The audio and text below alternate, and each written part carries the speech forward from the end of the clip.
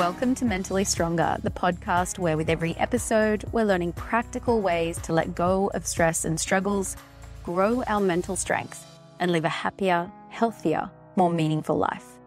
I'm your host, Melly O'Brien, co-founder of mindfulness.com and creator of mindfulness-based mental strength training. I'm so glad to have you with me. Let's dive in to today's episode.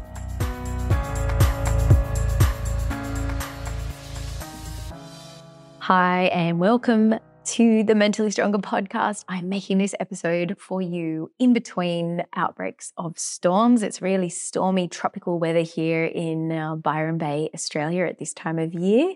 Most of the Northern Hemisphere is going into winter for Christmas, and we're having kind of very tropical, torrential rainstorms. So just taking a moment in between outbreaks of rain to make this podcast. And today we're going to focus on the importance of being your own authority. This is really a topic that's very dear to my own heart, and it's a key aspect of what mental strength training is really all about. Developing a trust in yourself and your own wisdom. So this is really, as I said, an essential part of developing mental strength because, taking advice, teachings, and guidance from others can absolutely help us learn and has very huge value in our lives. I've gained a lot from that in my own life, but sometimes we can take this a little bit too far. And many of us can have a habit of always looking outside of ourselves for the answers instead of trusting what our own intuitions, instincts, and feelings are telling us. For instance, have you ever gone along with something that didn't really feel right out of fear of what other people might think if you spoke up? Have you ever done something that wasn't really quite authentic, maybe just to impress other people or fit in, only to later regret it? These are examples of not really listening to and trusting our own kind of feelings, our own authority, and letting something like fear get in the way. So there's a story about this that you might remember from your childhood. Hans Christian Andersen's The Emperor's New Clothes. This is a fairy tale about two con men who pretended to be weavers, and they convinced the emperor that they had this magical fabric with which they could make him the finest suit in all of the lands. The magic of the fabric, they said, is that it can only be seen by those who are intelligent and brave. It appears invisible to everyone who is stupid and incompetent. So the emperor, who loves fine clothing, is really excited about this suit. So he pays the men a handsome sum to get the suit ready for an upcoming parade. After a week, the emperor sends men to go check on the weaver's work, when each man realizes that he can't see anything, though. He doesn't want to admit it because he doesn't want to appear stupid and incompetent. So each man lies to the emperor saying, "Oh, the suit is looking amazing. It's coming along beautifully." Then the suit is brought to the emperor on the day of the parade. The emperor sees nothing, but he too did not want to be seen as stupid or incompetent. So he agrees the suit is wonderful and he goes to put it on. The emperor then goes into town onto this royal parade on the front of a big public float and parades through the entire kingdom with no clothes on. Now, everyone in the kingdom sees the emperor with no clothes on, but for fear of being accused of being stupid or incompetent, they all speak to each other about how magnificent the emperor looks. I've never seen him so handsome. What a beautiful suit.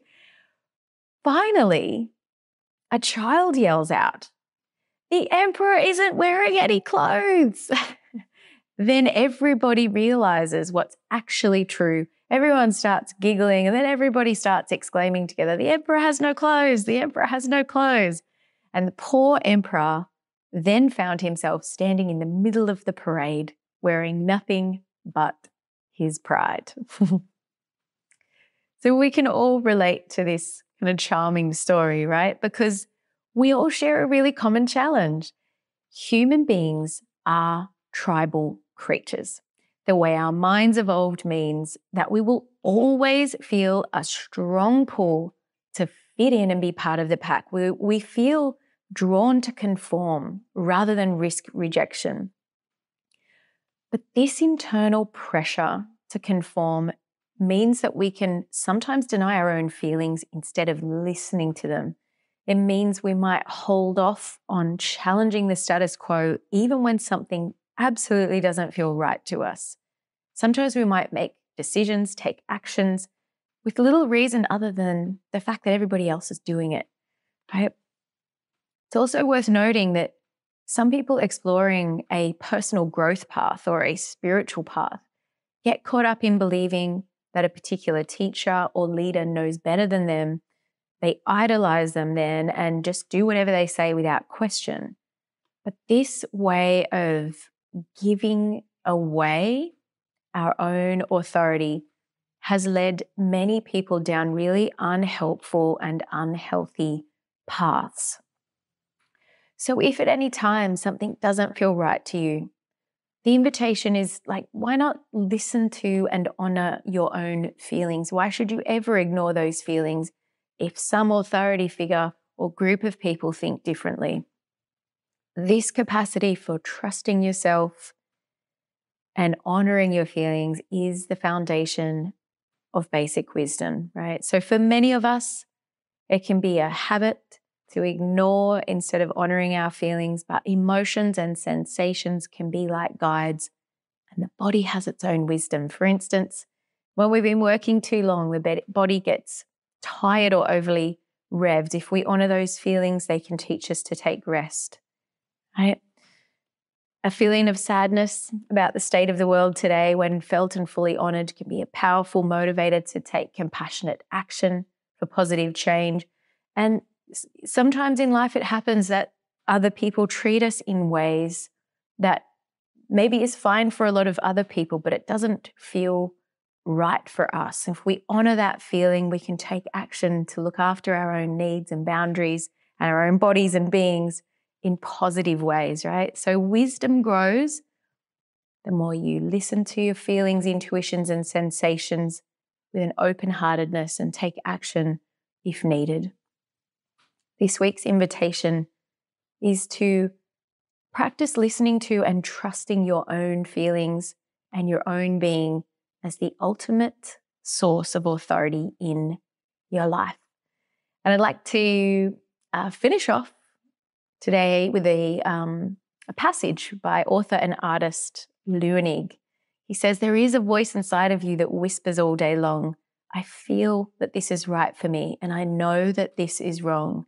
No teacher, preacher, parent, friend, or wise man can decide what's right for you. Just listen to that voice that speaks inside." If you found this video helpful, you can subscribe to this channel by hitting the subscribe button below. And if you know someone who you think might benefit from listening to this episode, share it with them. Sharing it could really help them feel better and improve the quality of their life. And if you'd like some more in-depth support on becoming mentally stronger, come and check out the coaching and training options that I offer on my website. Thanks for listening. Take care and stay strong. If you know someone who you think might benefit from listening to this episode, share it with them.